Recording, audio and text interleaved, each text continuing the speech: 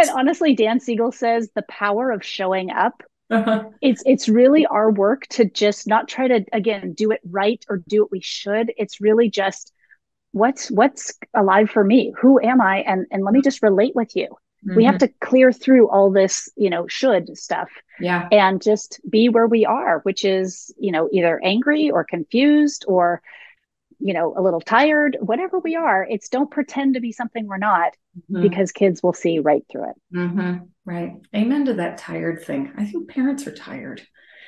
it. Tired and overwhelmed because we're all juggling so many balls. Yeah. So much of this work is just listening and compassion for the parents for Hmm. what you are doing.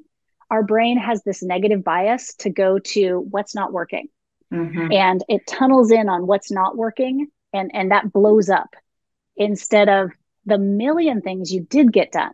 What is working?